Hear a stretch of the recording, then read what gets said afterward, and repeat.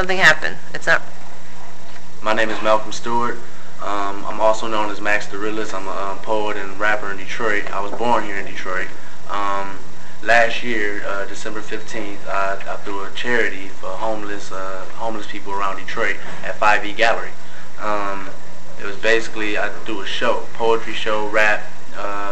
Basically, for the admission to get in, you would give a canned donation or hats and gloves, any kind of warm clothing, in order, so we can give it to the homeless people and everything. So I'm doing the same thing this year, November 23rd. This is for Thanksgiving, so it's basically all cans and stuff like that. But I would love to throw a better show and be able to pay some artists, some better artists, to get more, get more people to come.